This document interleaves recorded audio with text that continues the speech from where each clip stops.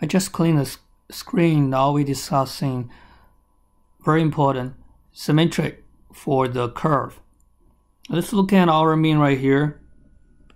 So our mean is this score 0, mean plus 1 standard deviation, which our z-score is 1. This is 2, last one is a 3. And we can do the same way to the left side, -1, -2 for the z-scores, -3. Right, so now I'm gonna graph on the right side, on the top, curve.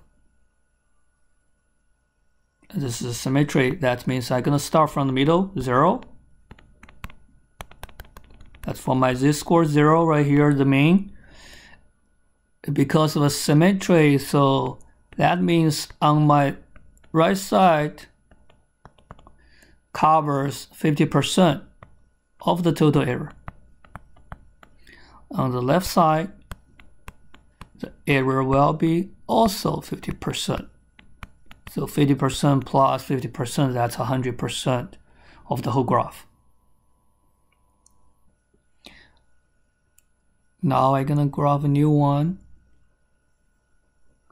Let's look for P, z-score is bigger than 1.25. It's very clear, 1.25. It's not given from our left side because our left side can only give us a 3, 1, 2, 3, or -1, -2, -3, right? So first let's locate 1.25. I first have a 0, then I get a 1 right here, 1.5, well, I'll be right here, 1.25. I'm gonna have a straight line, vertical line right here, help me to show the error. Right, this is my middle. This is my 1.25. I'm looking for bigger than that. So that's nothing to do to the left side. It's about the right side of 1.25.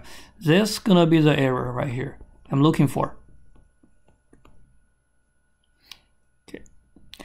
Now I'm gonna do one more. P, if the z-score is less than -1.25. So I'm gonna locate -1.25 first. I'm just gonna say somewhere right here, 1.25 negative. Give us vertical line right here, and is less than that, gonna be less. So when it's more, think about that. It's gonna be go this side. If it's less, that's gonna be go to the left, right? That means the area I'm looking for will be to the left, right here.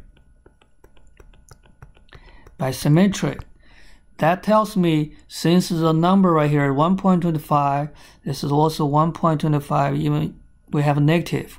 By symmetric, this error right here supposed to be equals to this one right here. They are the same. Before we finish the topic, I want you to think about more.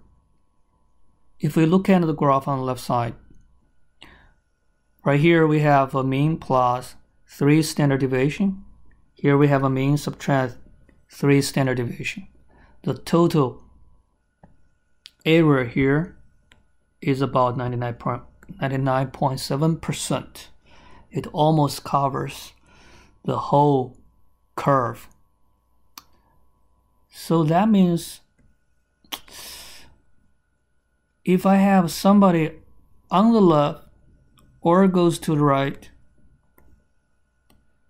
which is above mean plus 3 standard deviation, or below mean subtract 3 standard deviation, what's the score gonna be? Think about that. And how big, what's the percentage, what's the error gonna be? Right, so basically what I'm looking for right here is, you know it's gonna be very small. It's -3 and a 3. And what I'm looking for is right here. Total, we know, follow the rule that it's going to be 99.7%. Inside right here, I'm looking for this very small number, but is that number will be 100% subtract this or something else? That's what you have to think about the symmetric we just discussed.